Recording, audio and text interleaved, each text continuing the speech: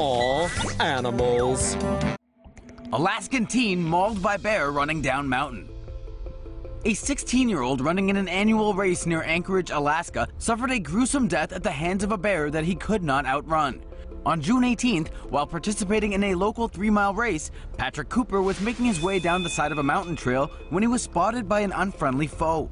Around 12:30, having veered slightly off the path, Patrick soon realized someone was on his tail, but it wasn't a fellow runner. It was an angry bear. Panicked and alone, running as fast as he could, the boy quickly texted his mother to let her know he was in trouble. Black bears can run up to 30 miles per hour, and traveling downhill, poor Patrick didn't stand a chance. The teen's body was found a mile away from the trailhead, where he was pronounced dead. The search for the bear is ongoing. Patrick's untimely death is one of 2 fatal bear attacks reported in Alaska since Sunday.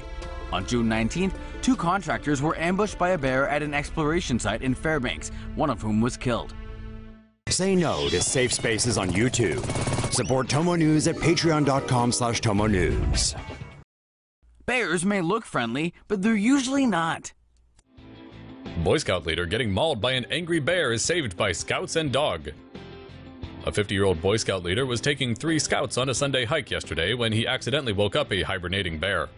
Christopher Petronino was leading 3 scouts to a cave near Split Rock Reservoir on Sunday.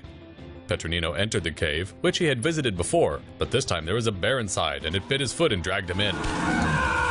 Petronino was bitten on both shoulders and the leg. He then struck the bear with a rock hammer and covered his head with his sweater. Petronino told the scouts to leave and find help, but also put whatever food they had by the mouth of the cave. Eventually, the scouts' barking dog scared the bear away, and Petronino was airlifted to the hospital. Northern New Jersey recently held its annual black bear hunt, meant to keep bears away from population centers. 510 bears were killed in the hunt. Bear attacks New Mexico marathon runner. Wildlife officials in New Mexico have defended a decision to euthanize a black bear, saying state law requires any animal that bites a human to be killed and tested for rabies. The bear was put down after it attacked runner Karen Williams on the weekend. Williams encountered the bear as she was running in a marathon at the Valles Caldera National Preserve on Saturday. The black bear is the only bear in New Mexico, and it rarely attacks humans. However, like all bears, black bears are protective of their cubs and can become aggressive if they think their babies are in danger. So when the runner scared a black bear cub as she ran by, Mama Bear got mad. The bear mauled Williams, biting her neck and scratching her face. Williams was airlifted to hospital and is doing okay after she was released on Sunday, which is better than how Mama Bear is doing. Wildlife officials tracked down the animal and killed it on Sunday. They're still searching for her 3 cubs and plan to take them to a wildlife center. Woman mauled by grizzly bear gets up and walks to safety. Mama grizzly bears are known to be especially aggressive while caring for their cubs, and if one attacks you, it's pretty much up to the bear whether you're going to live or die, as a woman in Alaska found out last Sunday. A woman and her soldier husband were jogging around Joint Base Elmendorf-Richardson, but got separated. The woman was jogging around a bend when she happened upon a mother bear with 2 cubs. The 8-foot-tall bear responded as if the woman were a threat and attacked her. It clawed her arms, legs, neck, and body, then left her to die.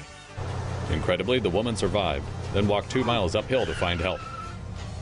The Air Force advises its personnel to bring bear spray when they go jogging around the base.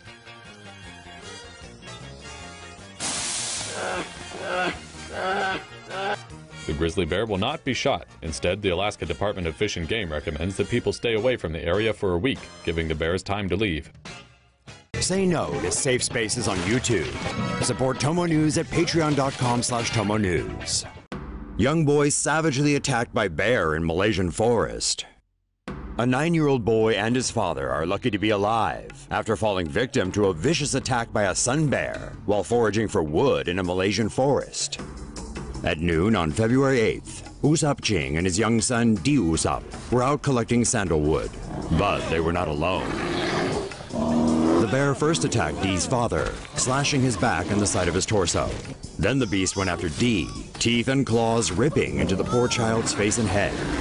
Badly wounded, the pair walked for almost an hour until they came to a road where they were found by a plantation worker who rendered aid. The shocked man said he'd never once seen a bear in all his time in the area. Young D is currently in hospital and making a slow but steady recovery. Get well soon, D. That's a story for your future grandkids, eh?